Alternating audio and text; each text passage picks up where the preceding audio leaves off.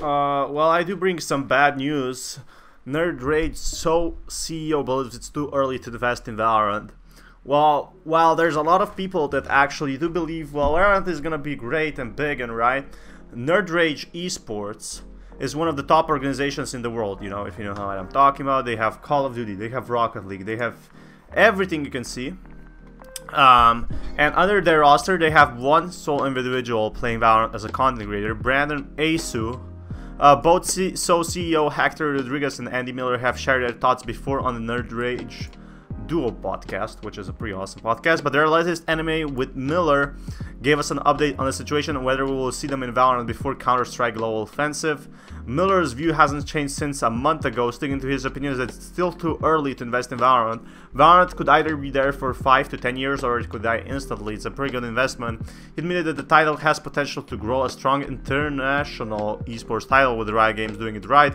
However, he describes the current state of the title's competitive ecosystem as being in the first inning of the game. So the game is completely fresh. It's like putting a bread into the oven. It's like that, which doesn't offer enough stability to tempt a huge commitment out of NRG eSports, just like Fnatic, which I reported back.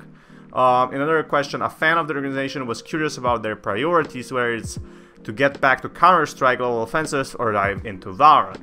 NRG eSports used to have a CSGO roster, if anyone remembers, which lasted a few years and was considerably strong until 2019 and just failed off.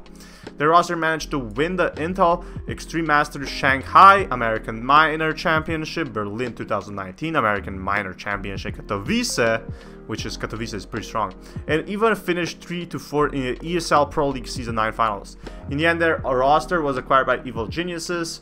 Evil Genius is actually strong in CSGO. All through, their owners have much more Counter-Strike Global Offensive knowledge, making it easier to get back in the scene. Andy Miller revealed it's more likely to see a Valorant roster before another CSGO squad. So they're not going to have two teams, they're going to have one team. He attributed back to what the game's competitive landscape is going through and the future looks like between both of them. What do you think of NRG eSports strategy when it comes to Valorant eSports? Do you think it's safe to assume that the time as goes on the scene will just grow stronger? Let us know your thoughts in the comments below. So nobody is talking about this, but I have some knowledge on this, so let me tell you. It's costing them a lot of cash, a lot of cash to make an esport team.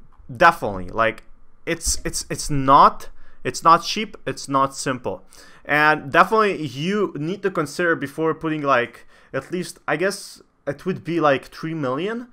Would you really put 3 million into a Valorant game? That's just the first steps. And like Riot announces, oh, if you want to enter our program, you have to pay 25 million for 10 or 20 spots, just like in Overwatch League. That's crazy, right? So you kind of want to wait it out. You know, there's not a lot of prize pools anyway and stuff like that. Not big enough prize pools for these teams to be worth it to just start competing.